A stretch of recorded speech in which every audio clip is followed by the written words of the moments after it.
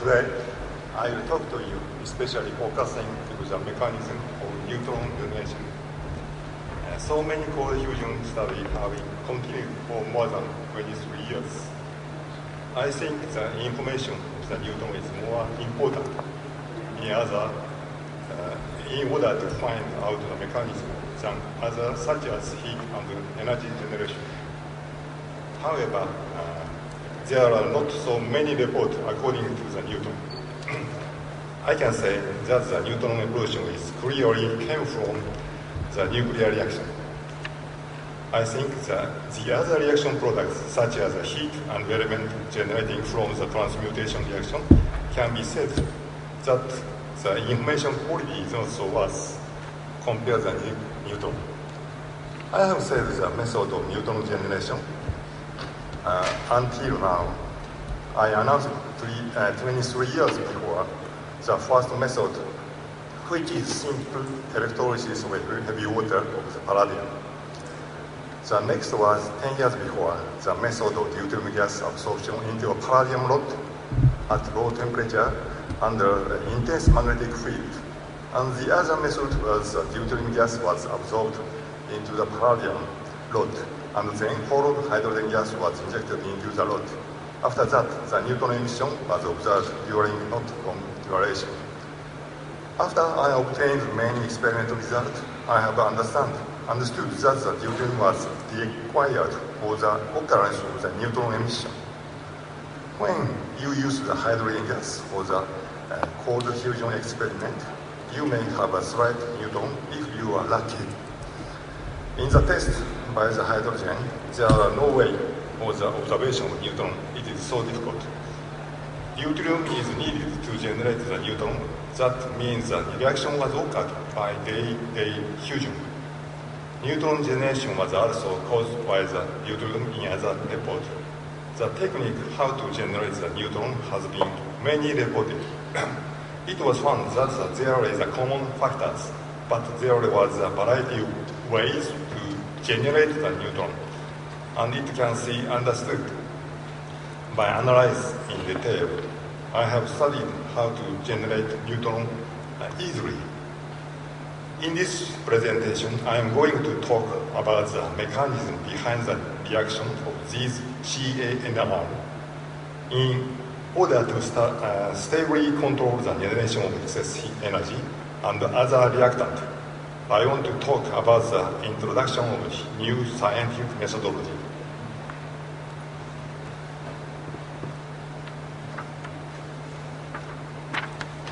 I am going to show you along this flow. The first, I will talk a story using deuterium gas and the experimental procedure. Second, I want to talk some new result. These were achieved by varying the part of the experimental conditions. Third, I want to talk about the new results that have showed neutron generation. I think if I have time, I want to talk a theoretical explanation. This table shows the method using the series of CF experiments. It shows a summary of the paper that has published. It shows the CF reaction material, media, trigger, and products. These generated products were neutron, tritium, and heat. Most frequently used metal is palladium. Many of the researchers use the heavy water. In many reports, excess heat and energy has been detected in both light and heavy water. There are many reports on the neutron emission. I think that the neutron is considered to be among most important evidence showing that are caused from nuclear reaction. Almost of them do not indicate the correspondence between the theoretical coincidence of the relationship between the number of neutrons and the quantity of the heat. It is difficult to describe in the conventional theory. In any case, the energy of neutrons was near 2.45 million electron volt. This is the value of the energy caused by day-day reaction. In the first, the generation of the neutron has been described based on the theory of normal thermonuclear fusion. In this case, the reaction was considered as dB fusion. And the case, the Newton energy is 2.45 million volt.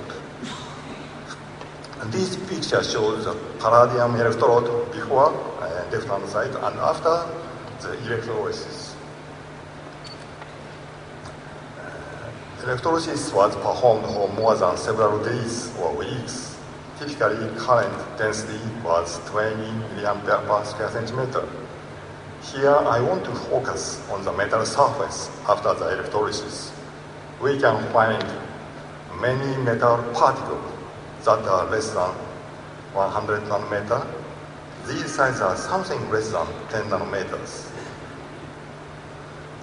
This photo is examination of the electrode before and after the test of platinum electrode. Platinum was electrolyzed for several days, 20 milliampere, same current density. You can see below size of 100 nanometer or metal particle on the surface of the platinum metal. This is a gold electrode. You can see also metal particle of the size 100 nanometer or less. Here, I will show you how to generate a neutron radiation. In this experiment, we used iron sodium oxide as a reaction medium. Reactant is at high temperature steam, vapor. Vapor is decomposed at the surface of the oxide into hydrogen and oxygen molecules. We have observed the occurrence of weak neutron emission during the test. This shows a conceptual drawing of the experimental condition. High temperature vapor go on the reactive metal surface. Vapor is decomposed into hydrogen and oxygen gas. At the time, radiation can be observed. This shows a schematic drawing of experimental setup. Reactor is the center bottom of this figure. You can see the measurement system and control system on the left-hand side, and the gas supplying system is right-hand. The reactor is drawn bottom of the figure. This photo is shown experiment setup. Reactor is seen center of the photo, and the reactor is covered metal and glass fiber insulator. You can see controlling and gas supplying system. This drawing shows the cross section of the reactor. Reactor is divided into three parts: containers, cathode material, and anode electrode. Cathode electrode is composed by small particles of alkali metal oxide. And this is the outer and cross-section view of the typical reactor. The reactor has inner and outer pipes, and it has gas inlet and outlet. This graph shows a typical result of hydrogen generation. You can see the time change of vapor pressure and rate of hydrogen generation and temperature. This scale is pressure. Pressure go up something like 0.6 atmosphere, and immediately the hydrogen gas is, and the rate of the hydrogen gas emission is something like 6 or 8 liter per minute. During the experiment, the temperature go up something like that. It takes 3 hours more.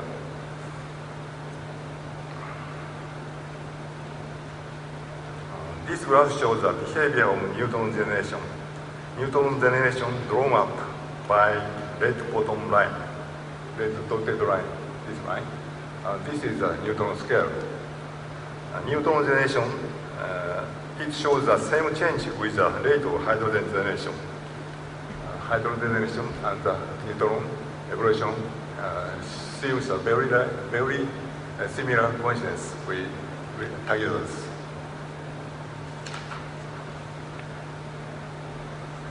This graph shows another result of hydrogen generation.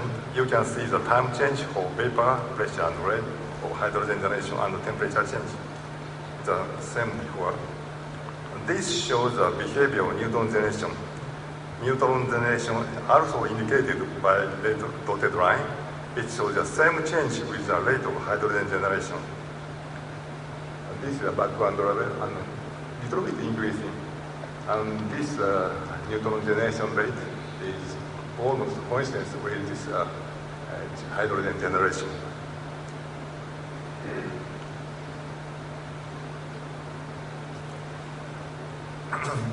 It shows the temperature change measured at various positions on the reactor chamber.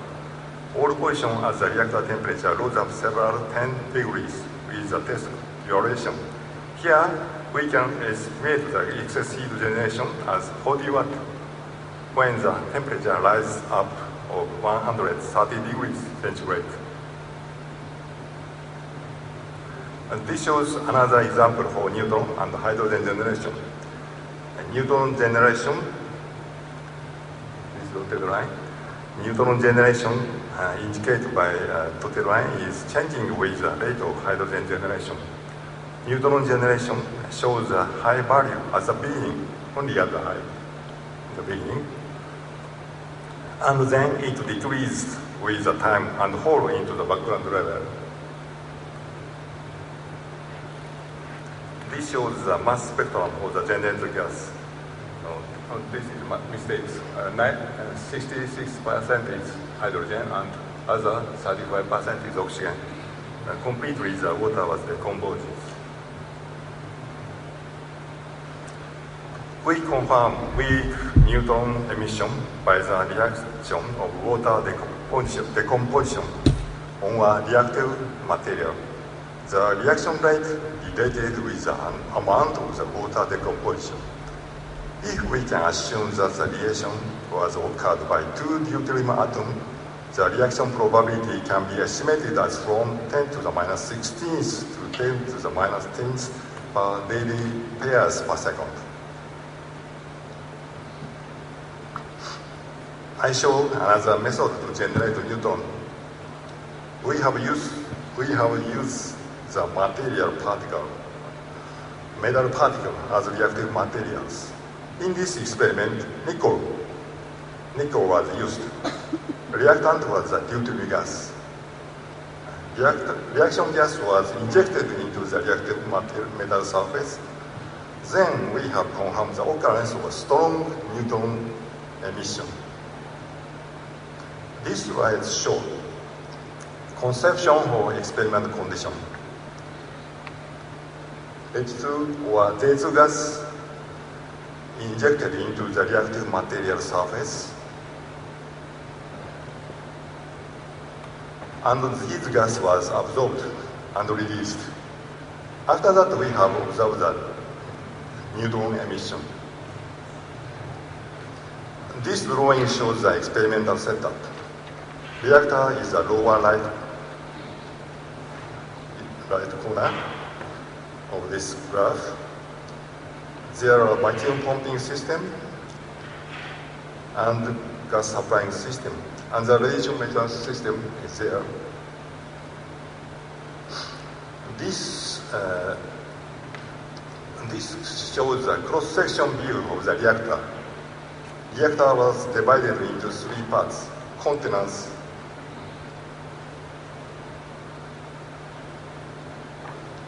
cathode, and anode. These electrodes were used for the activation process of the material. Cathode electrode is composed by nickel metal particle. This photo shows the reactor window, and the electrode during the activation process by plasma discharge. Upper graph shows the time change of reactor temperature and gas pressure. This is gas pressure. This is gas pressure. This actually is the temperature.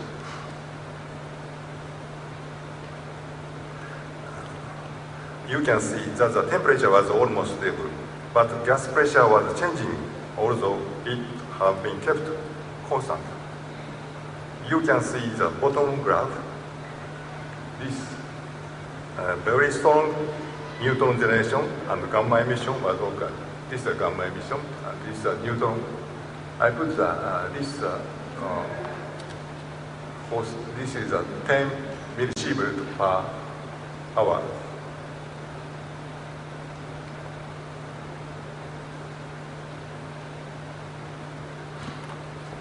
This shows a test of palladium particle that was supplied to Day2 gas, the same condition.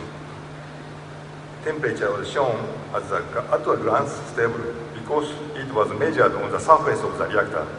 In this case, the measuring response was so slow. The gas pressure was changed by absorption with the palladium, although it has been kept at a constant pressure. We can see very strong neutron generation and gamma emission here. This shows the case of palladium particle that has been supplied Day2 gas. Temperature was measured at the surface of the palladium electrode. Here.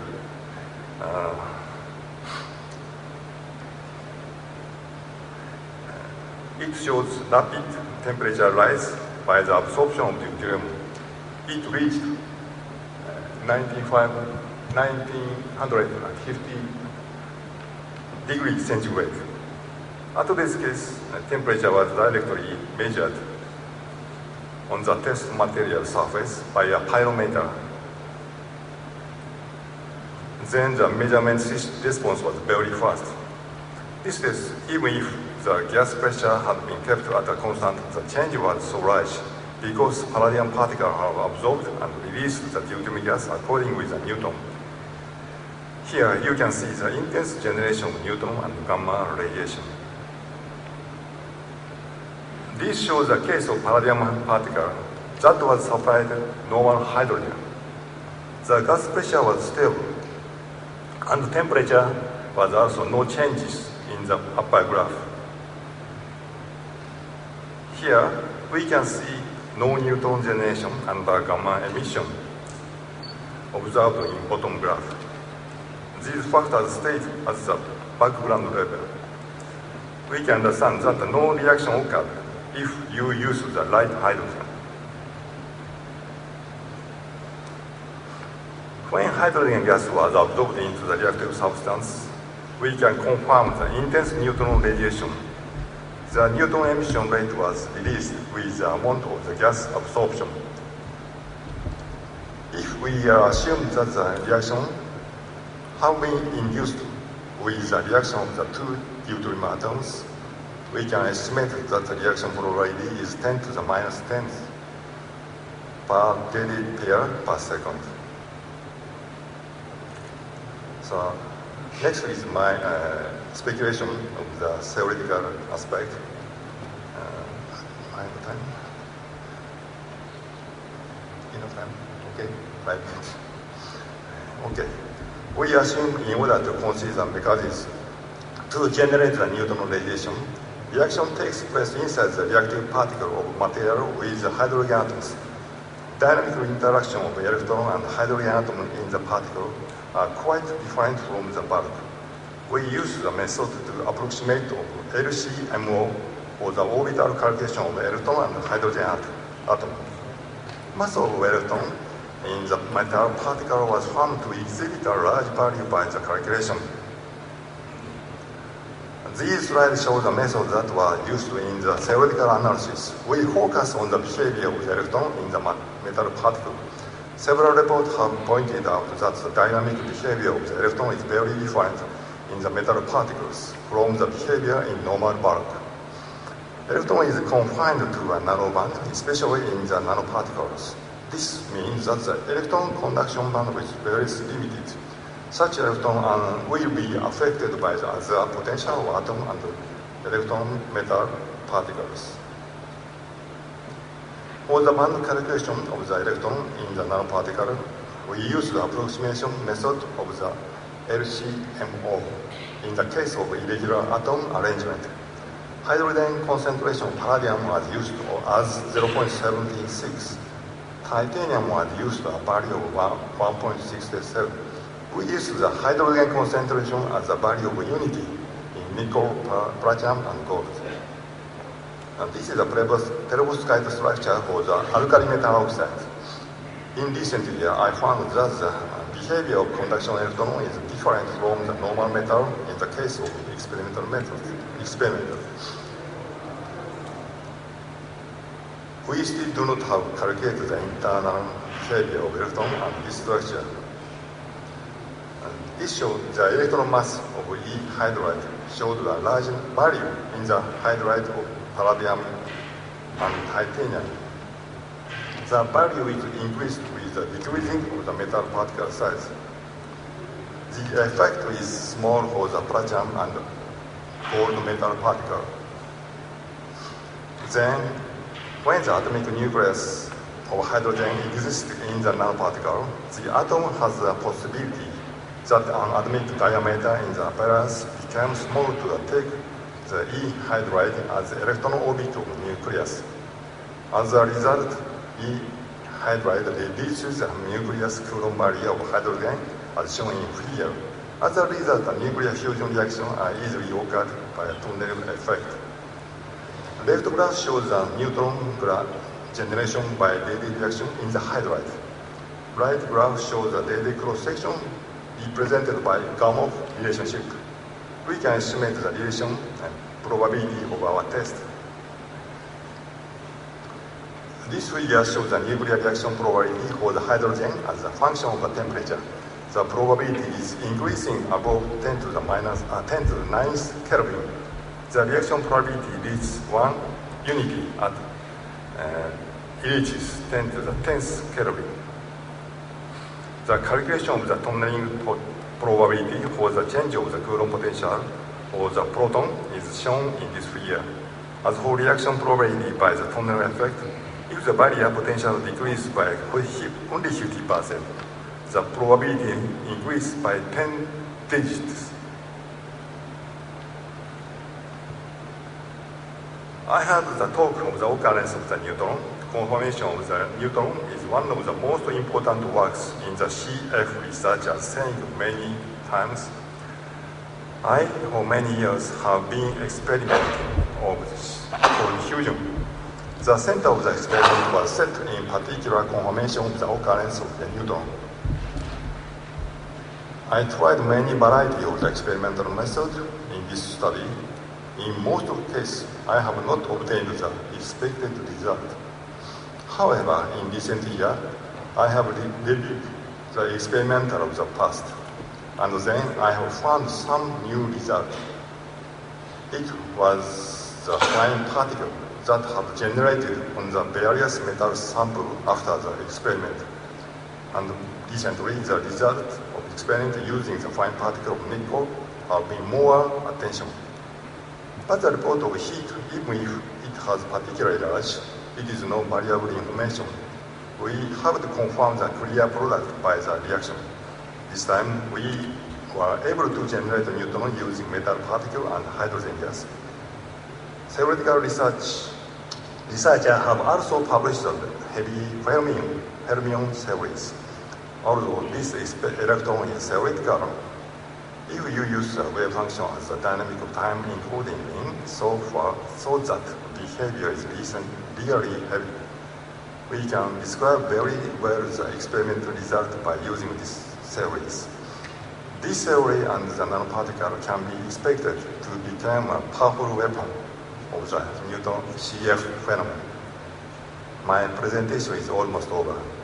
Thank you for your attention.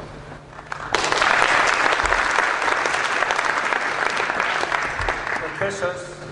Yeah, let's go one by one.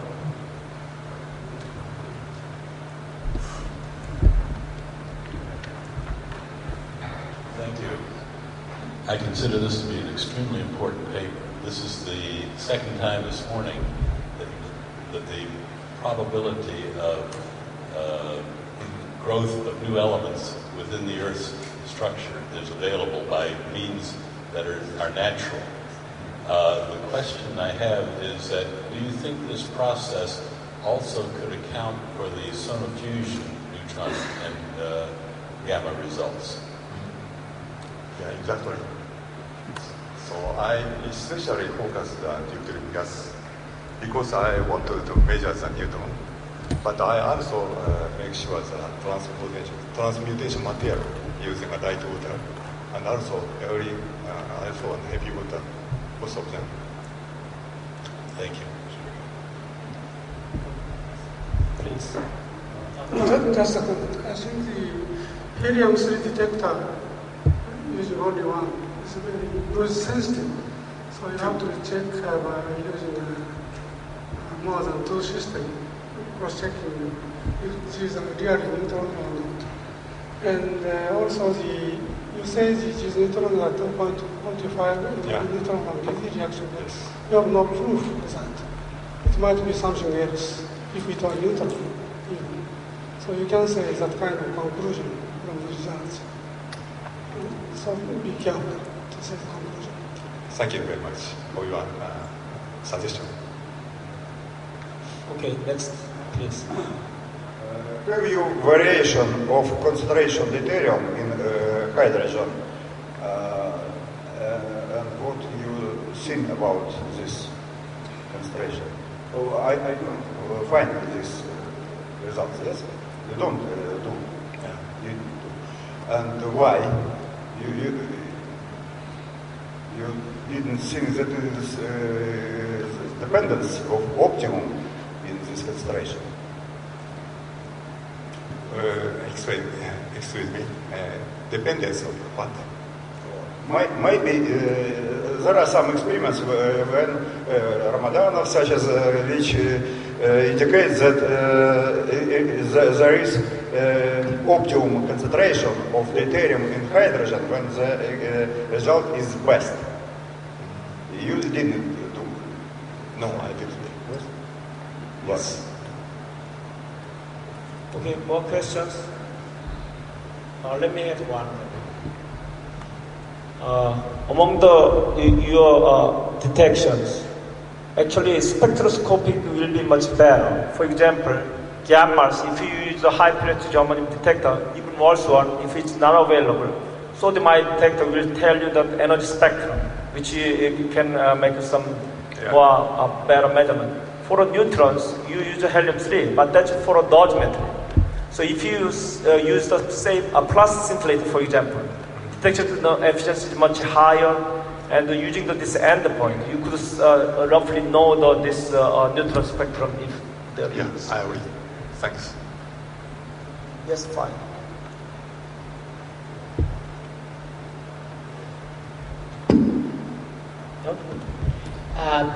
From your graphs, I was not sure whether you are measuring the neutrons in the form of pulses or in the form of a current.